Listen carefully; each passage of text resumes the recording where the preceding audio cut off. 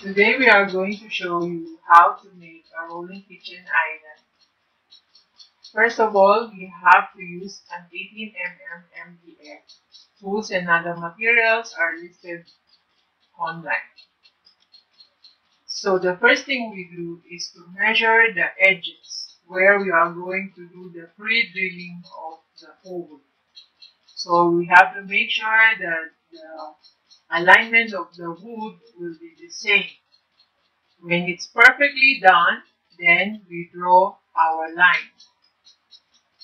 We have to do this line in the four corners of our wood so that we make sure that they have the same sizes and space. Then, after making it, we have to do the re-drilling. So now I'm going to drill the hole in the middle of the lines I made in the edge of the wood. So we will do it in three times so that on both sides of the wood where we are going to place the screw. Okay, now I'm going to do it on the other side. Okay, so the same technique in the middle of the line and the edge of the wood. I'm drilling the hole. 1, 2, 3. Now I'm done with the pre-drilling of the hole. So this will be the outcome of our wood. Now I'm putting a wood glue on the wood that I am going to attach where I drill the hole, so that the moment I combine them, the wood will be stronger. Make sure the amount of the glue that you put are not less and not blend or more than necessary that you have to put on the wood. Now I'm going to screw it. Now I have to be sure that the screw will not come out of the other edge of the wood. So I've finished screwing the top. Now I'm screwing the down part. Then I will go to the middle one, checking if the screws are perfectly attached to the wood. Now I'm screwing the middle one. Okay, done. So see, the edges are all in places and they are aligned. So this is the frame, the U-shaped frame of my rolling kitchen island. Isn't it nice? Okay, so see, when we are standing in, this will be the outcome. Perfect. Now I am going to make the mark of the middle shelf that I am going to create. So I'm putting the two sides of the wood and make a mark where it's going to be placed. I have to make sure that it's perfectly in the place where I wanted it to be. So those are the marks I have made. See? Sorry for the picture, it's not really clear. Now I'm going to drill the hole. I'm going to make 3 holes also,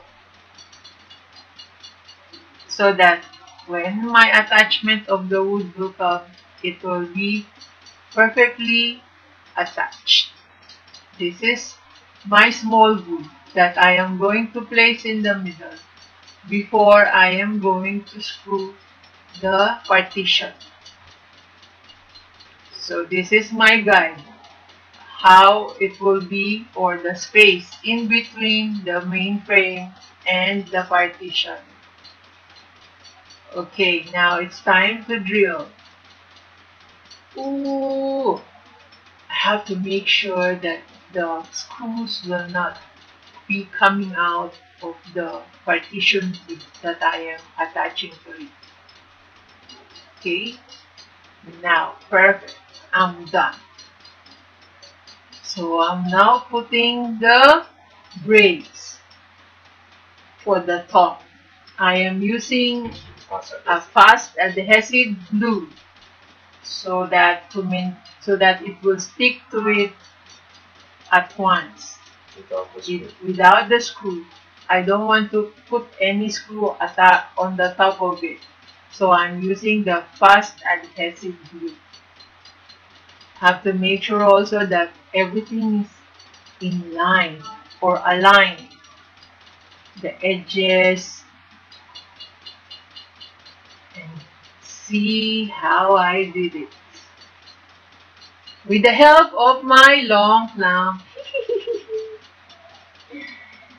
So now see, it's perfect, aligned without anything coming out. So I have to put an extra glue on the top so that it will stick more. It will hold the wood more. That's what I mean. Now this is the structure of the main frame that I have done. Isn't it cute? And the wood is nice. Now I'm taking the measurement of the normal microwave. This is 260 mm. So that is the distance I am going to make to put on the shelves for my rolling kitchen island. Okay, so this is the measurement. So I'm now going to mark. Now I'm drilling the hole to put the shelf holder. I have to make sure I'm putting the fast adhesive glue so that it will hold the shelf holder, so that it won't come out. Then knock it, knock it, knock it, knock it, knock it, knock it, knock it. Oh, yeah. Have to make sure that they are perfectly fit and stuck on the wood. Another drilling. Sorry for the noise. Okay, now I'm going to put the fast adhesive glue and the shelf holder again.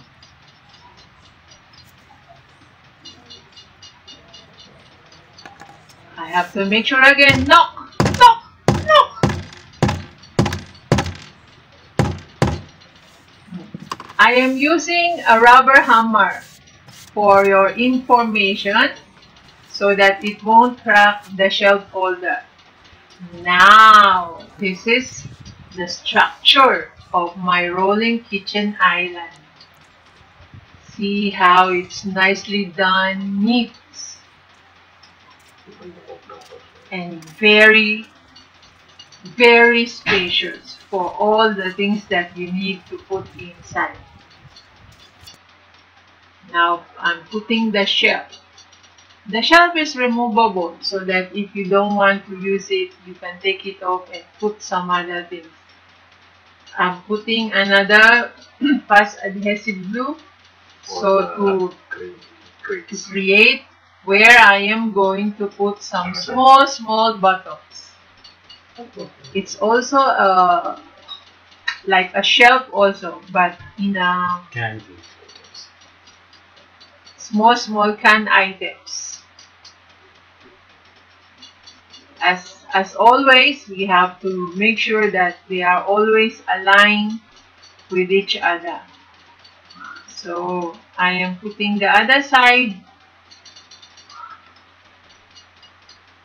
with the glue again, the fast adhesive glue as my partner is in front. I have to make sure that the amount of glue I'm putting is correct, that it won't collapse my structure. Okay, I'm putting the other end the same as what I have done before. Okay. Make sure they are aligned also. And hold it for some time. Sorry, I put my fingers there. Okay, the cameraman has made his fingers extra. Okay, see that small item. Wow, this is the finished product of the rolling kitchen island. See how neat and nice it is. These are the things that you can put inside. Anything, any display, canned goods, fruits, or whatever you wanted to put. A teacup on the top. You want to make coffee or you want to serve somebody with the coffee, you can also use my rolling kitchen island. Like and share and subscribe to my channel. Thanks for watching.